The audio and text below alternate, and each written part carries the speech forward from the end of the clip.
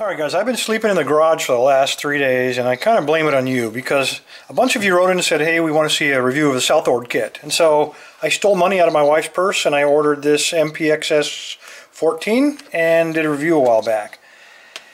And then about 147 of you sent emails saying, that's the wrong kit, Bill. You really wanted to get the SouthOrd C-2010 because this one is designed for narrow paracentric keyways, which is of course what we all try to fight with.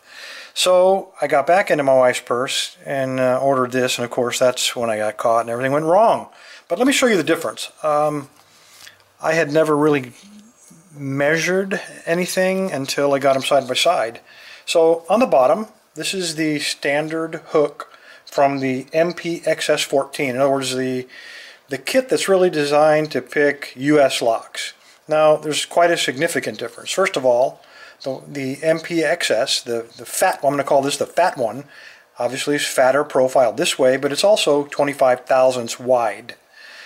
The C-2010, which is located on top, much narrower, and it's also only 20 thousandths wide. So it's true, these will get you in much tighter, much more paracentric keyways. Typical of almost all the SouthOrd stuff, these are now all stainless steel. Seems to be very durable. I've used them to pick a few locks. It gives pretty good feedback. Let's take a look at what you do get. I already showed you this is a real leather zippered case. It's not pleather, not plastic, and quite honestly I was surprised by that. You get a bunch of different tension tools. You get one to work around a doorknob a little bit offset, so you got a double bend there. You got a flex, a single flex, and then you got a Z with a narrow on one end and then a fat on the other, so really this is all you need. But you also have a flex small one and then two regular very thin and then the medium thickness. They also throw in this one for shutter locks. I've never found a lot of use for this, but maybe some of you guys have. Alright, let's take a look at the picks themselves. As I said, they are stainless steel. This kit, let me get this up here so you can maybe get an idea of the thickness. So it's spot welded handles, so it's full shank, so it gives pretty good feedback. Not bad looking, quite honestly, but let's take a closer look.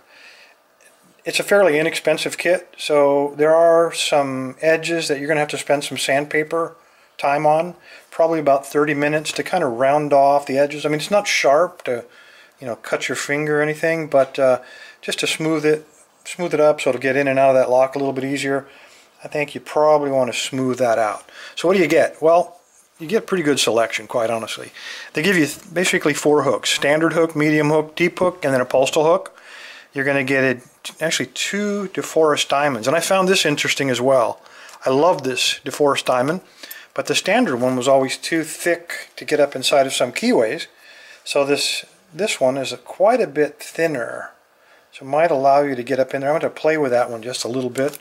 See if it works as advertised.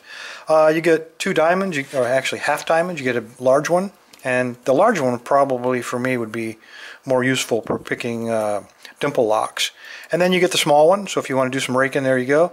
If you got wafer locks, they threw in 2 of the ball. I've never really known why you need 2, but they're both for the same thing basically. Rake and open wafer locks. The single ball is probably all I would carry. Let's take a look at the hooks.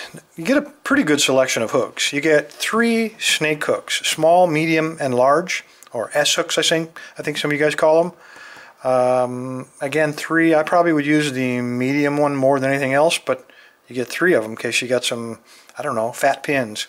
You get an L rake or city rake, and then you get the W rake if you want to do that kinetic type zipping attack. This is a pretty good tool to be doing that.